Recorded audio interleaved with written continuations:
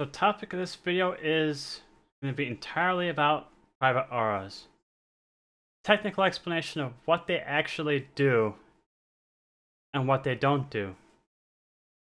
So to start, private auras is a system that Blizzard added to the game to where they can flag certain debuffs as not loggable by any means for add-ons or weak auras to detect them. And the intent was they wanted players to solve these particular mechanics without a weak aura auto-solving them. And players are always very creative. They come up with a lot of workarounds to still defeat the private aura intent. In fact, I'm going to tell you a small story. Is when they first introduced the mechanic, I produced an entire list, sent to Blizzard, saying, these are the ways people are going to work around not weak auras, private auras. And I'm going to try to, I try to pull a list up in my email, I can't find it anymore, so I'm going to try to recite it off memory. It's like, number one, they're going to try to scan threat. That's a timed classic that's been used since Sinestra. Sinestra has no debuff for those orbs that are chasing players around, but they do have threat tables. I was like, you either make the threat table on a private aura hidden, or the private aura is useless. Number two, you can't have a raid boss whisper on a private aura, or add-on's just going to scan that and use syncing to disseminate the information in the group, again defeating the private aura. Number three, you can't allow macros in combat, or you have to restrict them in some way, or what's to stop players from just creating a macro and pushing it when they get the debuff to again disseminate information to the raid and still have the weak aura solve it for them regardless of the aura being private or not.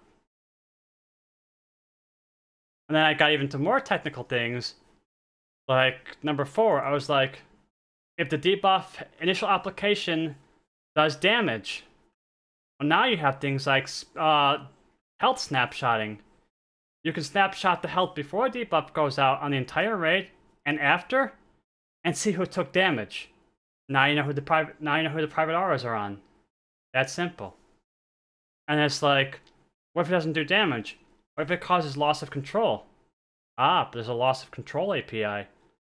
If the player is slowed in any way, check unit speed. Missing armor? Check unit armor. If they CC'd like a sheep or something, check the loss of control API. You know, I came up with a big list of creative solutions around private auras, and I sent it to them many months before they ever implemented any private auras in the first raid that had them. They didn't fix any of these. And more than half of them were exploited. Like, for example, Smolderon had the fixate mechanic with the orbs. Threat table. I warned them about it 6 months before they put that boss out. Didn't fix it. Not my fault. I tried. I said players are creative. They'll do it if you let them. And they did. So, to answer the question, are private auras working? Not in the least. They're literally not working at all. They might as well not exist at this point unless they either fully lock it down or just give up. Because this middle ground is not working. Players are still working around private auras if they're annoying enough. The only time they don't bother is if the mechanic is inconsequential enough that it doesn't worth the time to bother. Like the soaks on Volacross, private aura. But the mechanic doesn't matter. It's incidental. You kind of casually do the soaks, you know, because it's just right next to you. It's like, oh, flame circle. I'll just move 2 yards to my left and stand in it. You don't need a weak aura to solve that. So, no one's trying to work around the private aura because there's no need to. As long as there's no need to work around it, it doesn't matter if it's private or not, it's inconsequential. But if there is a need to work around it, then they work around it, and again it's still inconsequential. So it's inconsequential either way. So, 61 private auras in the game, 61 useless private auras in the game. I get the intent. I agree with the intent. That's why I sent him an email telling him, if this is your intent, here's what you gotta do. But some of the stuff is hard to do, mind you. Making sure the threat table is not possible, easy fix, and I did hotfix it when players finally noticed it. It actually took players longer to notice it than I thought it would, because, you know, I've been making mods since Wrath of the Lich King, so of course I remember all these workarounds. I remember Sinestra orbs. So my front line of thinking was like, check the threat table immediately. Check the threat table. You know, but you know, some of these newer coders, maybe they don't remember that. You know, that's the benefits of, you know, doing this a long time, is I know my shit. So if I give you sound advice, it pays to listen sometimes. But anyways, private auras, what they're supposed to do is prevent you from knowing the mechanic is happening and make you solve it with your eyeballs and your communication. But one thing Blizzard hasn't quite pivoted to yet is metagaming. Players will always choose the path of most efficiency, period. If there's a way to do it easier, they will do it. They might not even like doing it, but they'll do it anyway, because that's the way people game. Like, and this is something Blizzard hasn't quite accepted yet. Like, in general, when they design something, it's just a degen way to do it, and it can be the most unfun thing in the world, compared to something that's like astronomical fun. Like, there could be a game mechanic to where you could do something in 10 minutes, an absolutely awful, terrible, unfun way, or take 20 minutes and have the time of your life. Players will do the 10-minute way because it's faster. They don't care if they have fun this way, and they hate doing it this way. They're going to do it this way because that's the most efficient way to do it. Because if you're doing it this way, you're wrong. That's how metagaming works, you know, that mentality. I think that mentality is awful and it ruins the game. This is something Blizzard has had trouble pivoting to, and it's the same with these private auras. They haven't quite pivoted to the fact that players, they're gonna macro it, or they're gonna find some clever way around it the second it becomes an inconvenience not to. The private power is inconsequential? Yeah, they don't care. But at that point, why does it matter if it's private anyway? It's not like it changed anything.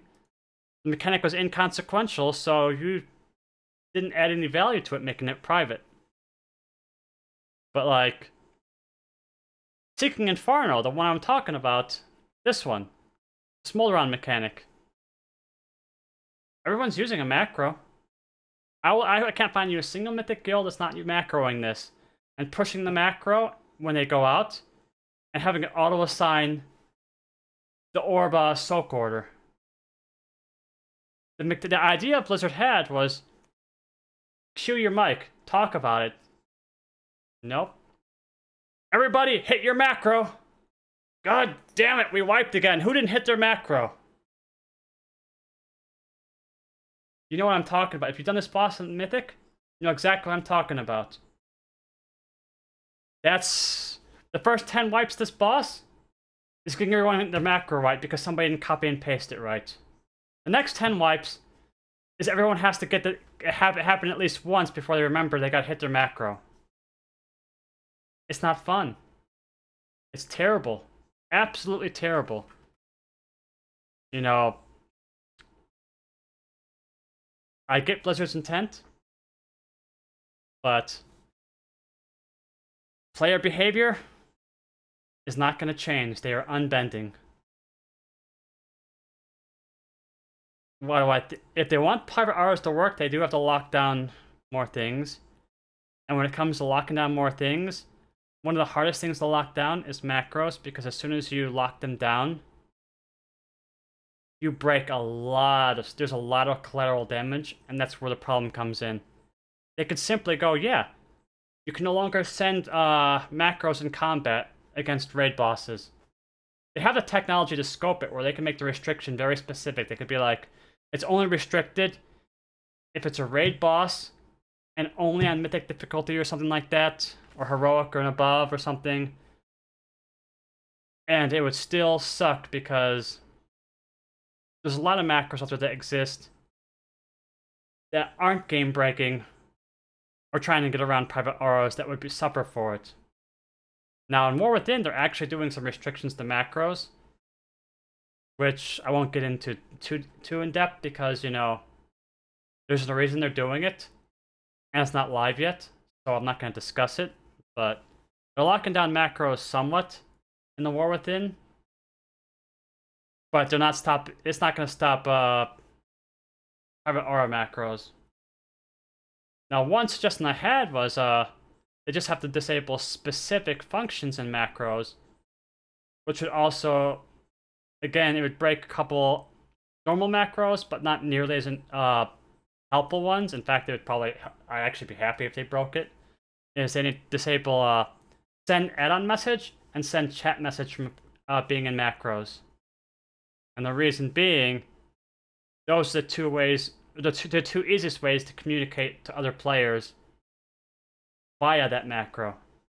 You can't sync, and you can't do a say, then it's not as easy to parse on the other end.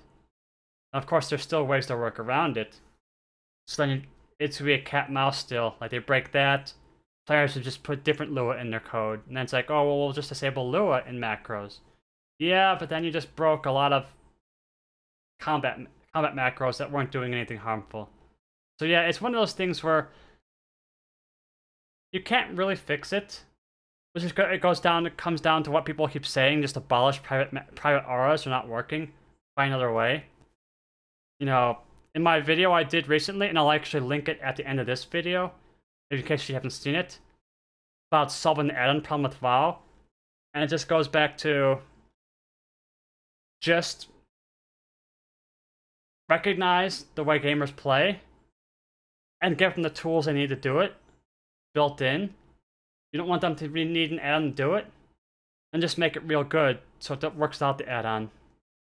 And they've done one thing already that's been improved. Improving visuals has been a huge help, especially in the raids. In dungeons, not quite so much because they're not really doing it enough there yet. Dungeons still suck because even if the visuals are okay, they're failing to account for narrow hallways, terrible camera angles, piles of nameplates, a bunch of melee, spell effects all over the place, and even these good visuals, you still can't see what the fuck's going on when you're pulling 3 trash packs at once, and 4 of the mobs all in frontal going out at the same time.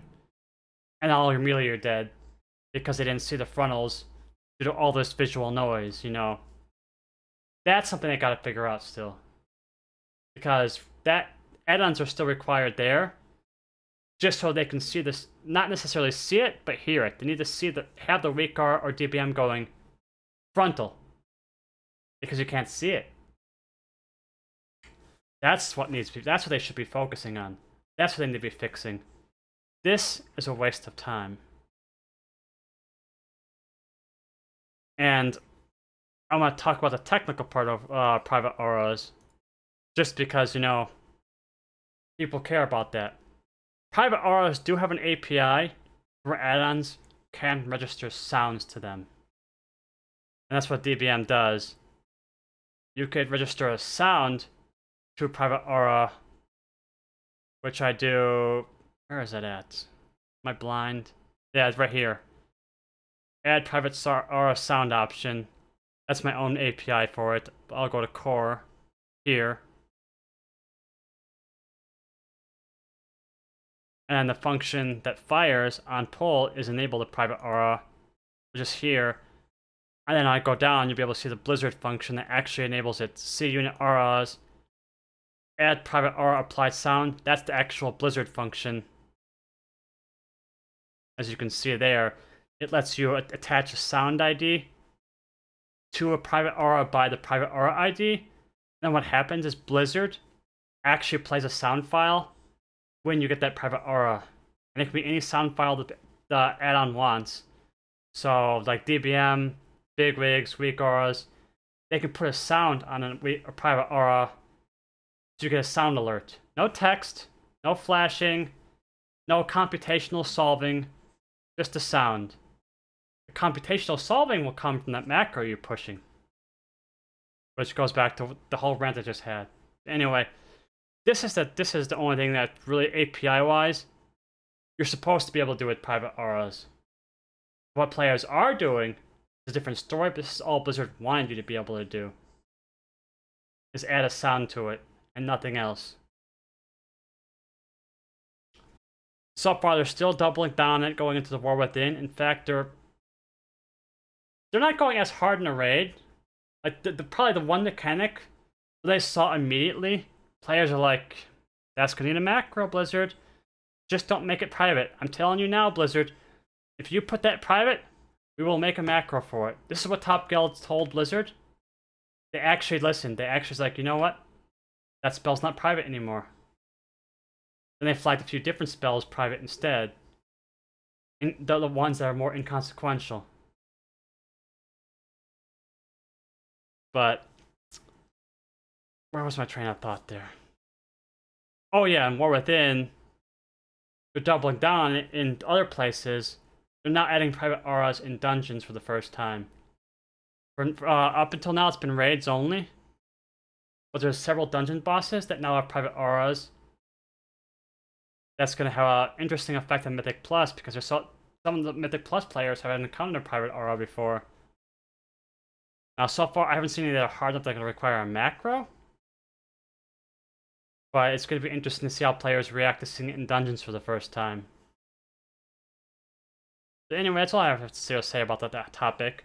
Very disorganized, you know, no planning, full YOLO. But, you know, the thought came into my head, it's like, well, do people really understand what private auras are doing? Do they know whether or not they're working?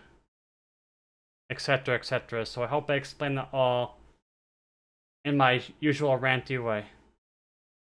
And thank you for watching.